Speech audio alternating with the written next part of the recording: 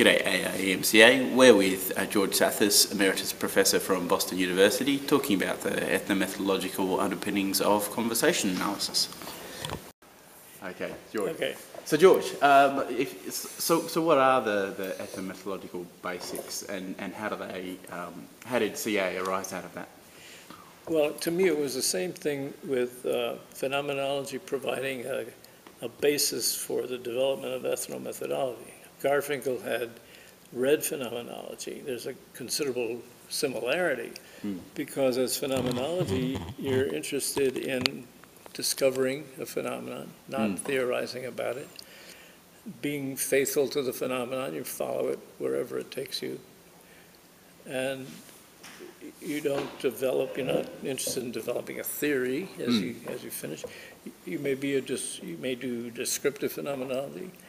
You may do what I call descriptive analytic phenomenology, but whatever you do, it's like there are similarities to ethno, because ethnomethodology starts looking for things, and Sachs was quite clear, you can be unmotivated looking, you can start looking wherever you want, and then you simply discover, and you're engaged in discovery. You're trying to find and then describe and discover what the organization of the phenomenon is, what it is that makes it orderly, and then you can present your results.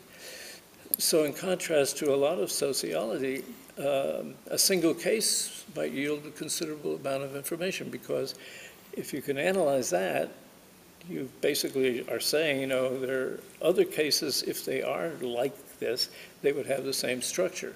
So you don't have to have a large sample, as we used to do in sociology, in order to be able to say anything. So I thought, well, that was a plus. And what I found was that in developing research in conversation analysis, as the years went on, people began to branch off. They went into departments of communication or speech communication or other departments in sociology, because sociology was never a welcoming place for conversation analysis. As the field developed and as they moved out, so to speak, they were less interested in the connection. Even the connection to philosophy had dropped out already, but the connection to ethnomethodology, which I felt was crucial. I said, what's going on? A lot of these people are writing, but they don't know that there's a connection, that there's a history here, and it's more than a history. There's something that provides a, I don't want to say underpinning, but at least it provides a framework from which you can branch, develop conversation analysis. Because even Garfinkel, as he worked along with Sachs, it was Garfinkel would say, well, yes, it's ethnomethodological, but it's not exactly what Garfinkel was doing. So, he left Sachs, basically. Sachs developed what he wanted to, went on his own way. And I think they had met for the first time in Cambridge when Garfinkel came east to, he was at Harvard, and I think at Harvard he met Sachs, if I'm not mistaken, somewhere around 60, 61. And then they both went to California. Sachs wound up teaching at, I think, UC Irvine. But Sachs, again, in what he wanted to do, he already had this background as he talked with Garfinkel for a long time, all the time. But as he himself developed, he began to talk about the machinery, the way in which the organization, the way in which orderliness was produced in situ, by particular parties, etc. But he initially started, because there were no tape recorders at the time, he started with whatever he could find, whatever he overheard, what he could write down. If somebody went by and he heard something, he would write it down. He didn't have it technically in the same way as he did later, because the technology wasn't there. Well, when I met with Sudnow, I think it was Sudnow introduced me really introduced me to the tape recorder. Mm. And as we worked together, he came back to St. Louis, or came to St. Louis. We worked with a hidden tape recorder. Okay. You bury it into a briefcase. Yep. Had a hole cut in the briefcase where the audio came in. Yep. And you carry it into a scene wherever you wanted. All right. And at the time, I said, well, there's no problem here because what we're looking at is the most ordinary kind of activity anyway. Mm. We don't identify people by name. We're not intruding in their lives. We don't even talk to them. You record and you go off someplace. It was when the institutional review boards at universities became more active. When they did, then it was very hard to do. You couldn't carry a concealed tape recorder. Yeah, yeah. But I had a student at St. Louis who was driving a taxi cab. He took the tape recorder, put it on the seat next to him, turned it on, and left it on. Mm. So it recorded his interaction with the passenger and his interaction with the dispatcher over the radio. Yeah. And he could, make a transcript from that, and we could, make some sense out of what was going on. Mm. How is he communicating? So anyway, so we wrote a paper together on the organization of orders that went out for taxi cab drivers to find different kinds of places. And I had another student at Washington University. Unfortunately, he didn't tape record. What he did was make phone calls for directions. And he found people listing things that they were selling. So he would call them to talk about what they were selling. Yeah. And he would write notes as fast as he could, and he was fast. And then we would look at what he had. And that was when I became even more interested in direction giving. But I felt that there was a base for all of these studies because Sudnow had this base. Hensland, I had taught him, and he had a base starting with courses that he took at Washington University. Kozlov also had a base, but he decided that he was going to go off into a sort of behavioral therapy, working with kids that were autistic. And despite that, he knew the history. He knew the way to do it if he wanted to, even though he didn't do it. So he was a kind of mixture. What I found subsequently, as I was saying, with those who became students and then went out into departments of communication and speech communication or sociolinguistics or whatever, was less of a connection back to ethnomethodology. Some of them may not have even known, or they may not know today, of how Sachs connected with Garfinkel. So what are the sort of important ideas of ethnomethodology that you think sort of inform a principled conversation? Well, when I wrote my book, I think I wrote the first book called Conversation Analysis. Yep. I felt that it was still not accurate. It was a study of talk and interaction. So it was interaction analysis that I thought was most interesting. In which case, there's a long number and a long history of the study of interaction. And even Sachs had started that way. I think Sachs had analyzed the first 5 minutes of a psychiatric interview, or something. If it wasn't Sachs, it was somebody else. But there was he started with tape recordings in that respect. But he also, he was writing on more than conversation when he began. And his approach was much broader. The calling what he's written, lectures on conversation, is narrowing the field. He was lecturing on a variety of social phenomena. It was like, you could title what he did, The Search for Social Order. Basically, that's what he pursued. But I found that as it developed, the students, and some say that Shagelov himself is more like this, are very technically oriented, very proficient, careful in their analysis, but what they're focusing on is a certain, transcript recording, a place, a situation, and analyzing that. And then they continue to do that, develop even further. They're not trying to bring it into the broader picture, so to speak. Or they may not know the broader picture. They don't make reference to anything that comes prior to that. They're not reading things that came prior to that. Mm.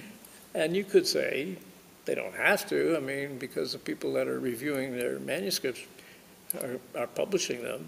Their references are there, so you can see what they've written. So I felt, as I read some of the material, met some of the people, there were exceptions. For example, Larry Weeder at Oklahoma, whom I knew very well, left the Department of Sociology and went into communication department. And he was training students there, and he was going to the communication meetings, and he was introducing Ethno and CA there. Okay, well, here's a man who knew that material, had studied with Garfinkel, and was capable. But he's only one, you know, and others that have come along may have, particularly in linguistics or in various programs in communication, all you need to work on is, the data. You learn an approach to how to collect, how to analyze, how to make transcripts, what the procedures are that you use, and that's all you need to do. And you will have findings, or a finding, or whatever it is that you write, and that's adequate. And I was saying, like in this book, I was saying, well, no, the methodology is much broader than that, and there must be a way of, you have to think about that with an ethnomethodological background, so to speak. Have that framework at hand. What part of it you draw on or use depends on what you're doing. And I thought that it needed to be said, So in this book, I wrote a chapter on methodology, which I was trying to enunciate that, and say, here's the methodology, and within it are segments, without explicitly identifying them, which is probably my fault, that come from ethnomethodology as it developed, phenomenology as it developed, how they became modified over time, and not only what their history is, but what their analytic procedures were. CA has built on those. You may even use some of the same ones. You don't know it. So I felt there was a kind of intellectual ignorance, if you will. It's like, how come you don't know? Well, you're not asked to know it. You're not examined on it. When we were teaching at Boston University, in any student that had a specialization in ethno had to take courses that we sent them to philosophy department to take. There was a phenomenological philosopher in the philosophy department. There was another one in both philosophy and the School of Education. And one was more interested in connecting with the behavioral sciences, the other one wasn't. But by getting that training, the student had this background in philosophy and phenomenology. And yeah, we felt that was a plus. That was something that they could utilize and draw on.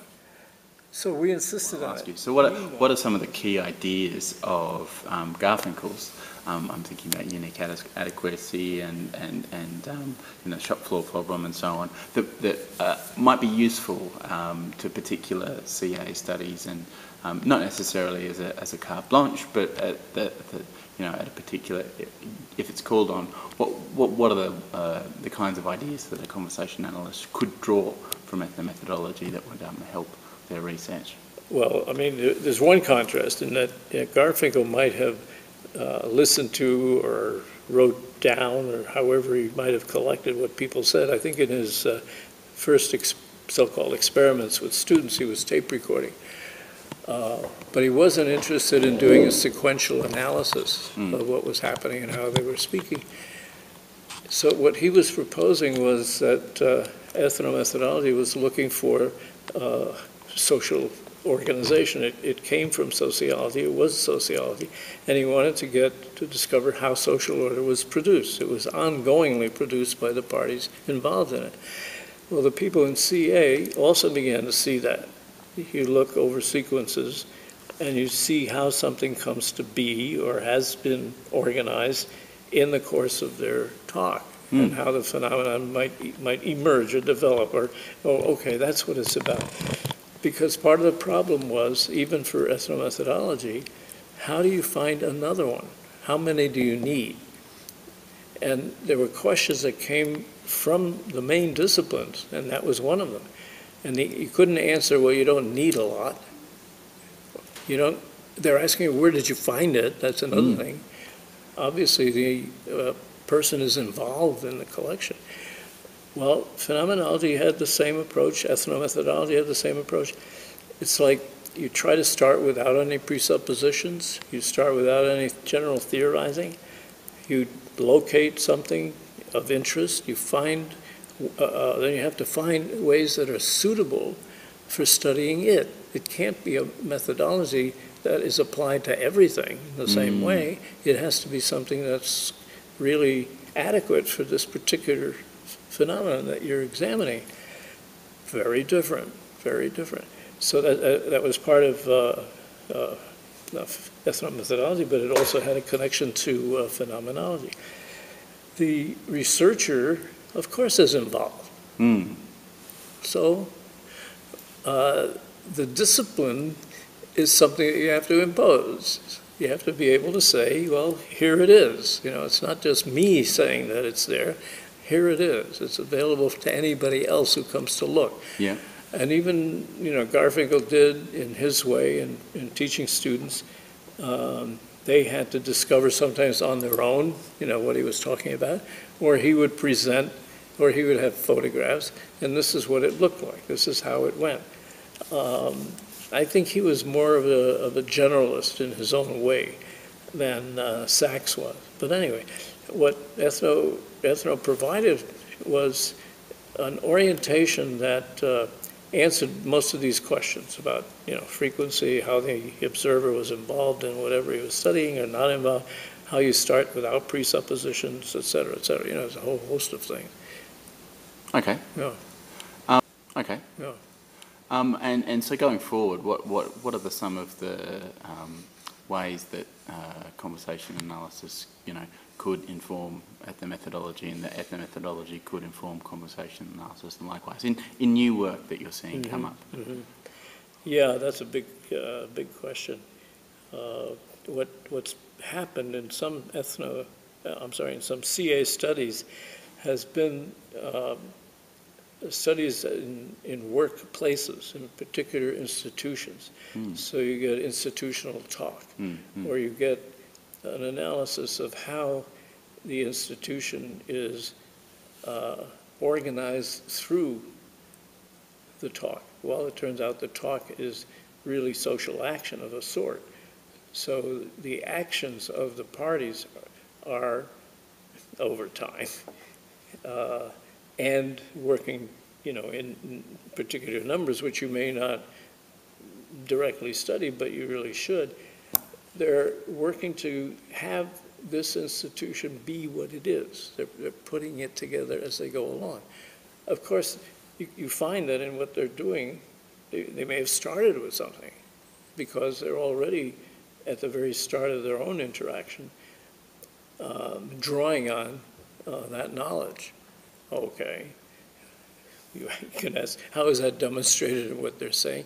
It can be demonstrated very easily, very quickly, you know, by just the way you answer a telephone. And I think the studies of work and of institutions began to reconnect to sociology. Sociology criticized conversation analysis for not studying the kinds of phenomena, particularly social structures, which meant oftentimes institutions.